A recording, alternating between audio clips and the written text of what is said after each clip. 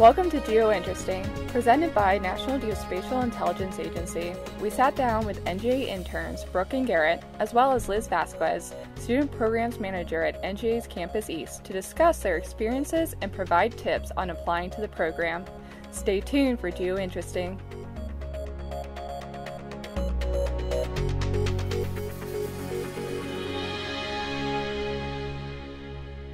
Let's start by having you guys introduce yourselves, your name, what university you attend, what year you're in, and what your major is. Okay, so I'm Brooke, and I'm majoring in English. I'm getting my MA in English at the University of Maryland, College Park, and I'll be entering my second year of the program. My name is Garrett. I'm entering my junior year at Embry-Riddle Aeronautical University, and I'm studying cyber intelligence and security. Cool. And what made you want to apply to NGA for an internship? So all my other previous summer jobs had been lifeguarding, and I really wanted a big kid job. That's what made me want to apply. My school, a lot of the professors there are former FBI, former CIA, and they really got me interested in the IC. So I wanted to hop in there and see what it was all about. Cool. Can you describe the application process a little bit and anything you did or included in your application that you thought made yourself stand out?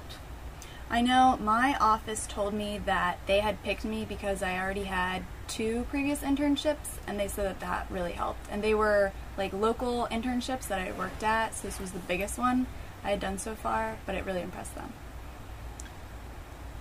Cyber intelligence and security kind of lends itself to government work, so definitely the classes I've taken so far in my college career, my office has said that that was a big part of why they picked me.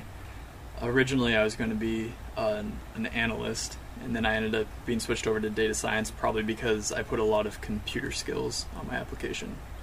Did you like that move? It's been interesting, but I've definitely enjoyed it so far. Good. Because I know a lot of interns, I think they get put in maybe a different division than they think they would more like to be aligned to, but then they end up kind of learning different skills, and that would probably help them. Did you have to interview? Yeah, it was just an interesting experience because it was over the phone, even though I wasn't that far away. I wasn't like in St. Louis or anything. But I just remember just like normal interviewing skills are good to have. Maybe practicing before if you can do that at school, and then when you know the interviews are coming. So, because I remember being off base on one, and I didn't get that. I got 3 different interviews, and of course you get one job. But yeah, one interview wasn't as good as the others. So my name's Liz Vasquez, and I'm one of the co-managers for the student programs here at NCE. Moving forward, we've actually streamlined that interviewing process. You guys didn't have to go through it, but anybody that's going to be applying for next summer, we've actually done video interviews. So we'll send you some questions, and you don't see the questions ahead of time.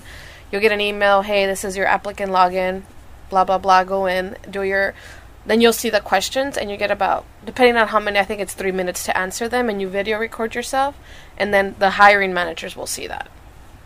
That's interesting. Oh, that's cool. So we're not doing phone interviews anymore. We're not doing in-person interviews unless there is a follow-up. Can you provide an overview of your job here at NGA, and what are some of the things you do every day?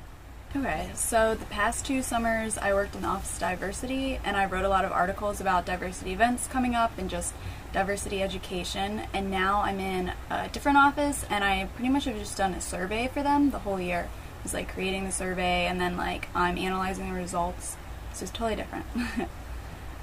So right now I'm a data scientist, so I get to play with a lot of the cool programs and toys that we have around here, and really big Excel sheets. So basically what I'll do pretty much every day is, if I'm not coding or working in some geospatial analysis program, I'm thinking about how I'm going to code this or how I'm going to put it into a geospatial analysis program. So definitely keeps me busy throughout the day. Okay, cool. What's been one of the most fun or interesting things you've done during your internships here? I really liked they had a National Women's Summit. It was something like that, and I went, and diversity is my undergrad major is pretty much a big focus on, so I really liked that. And hearing the deputy director tell her life story was really cool, interesting. So I don't know if this answers cheating, but the opportunities, specifically optional training that we've been offered. For instance, a couple weeks ago, my office more or less paid me to go do a 3-day training course up in DC on Python, which is coding language for those who don't know.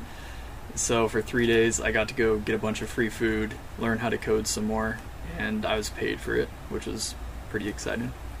What advice would you give students, especially you, Garrett, who are already in a program sort of geared toward the IC? What kind of advice would you give them who are considering a job here at NGA or at another intelligence community agency? First off, keep your nose clean. I've had plenty of friends from school who haven't made their internship with the FBI or the CIA because of one dumb thing they did 3 years ago. So that would definitely be the first bit of advice. Especially with their initiative thinking about checking social media accounts now for background investigation, you think? Yes. I've actually started going through my Facebook a little bit each day and just removing some of those older posts. Any last tips you want to give to people? I mean, was there anything hard about the application, confusing? So the biggest challenge that I had a friend from school also apply here, and she got an internship as well. Our biggest problem was finding housing. Partly because we waited a little longer than we should, but mostly because there's nothing for students in DC. As far as if you think you're going to be working in the IC, specifically in the DC area, start looking for housing as early as possible and pretty much take whatever you can get. And we got duly noted on that, and we are working on an initiative to see, it's called, I forgot the name, but it's a name that makes, like, if an employee could opt in if they have room to house an intern. So we are definitely working on it. We're looking at other options as well, forming some partnerships with local universities and making sure that we do get the word out that to hold spaces for us, because I know a lot of the times, depending on when the interns clear, by the time they get here, everything might be full. So working on that to make sure we have a reservation, like, hey, can you hold this for us for a certain amount of time, and then we could help you guys with that. That would be fantastic. So we're working on it. Just want to let you guys know that we heard you and we're working on it.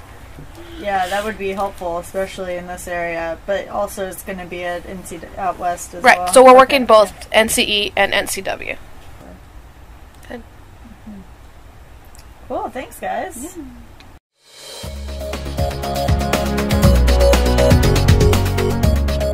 Geointeresting is produced by NGA's Office of Corporate Communications. Never miss an episode by subscribing on iTunes and SoundCloud, and following NGA on Twitter and liking us on Facebook. For more information on NGA, visit us at www.nga.mil. Thanks for listening.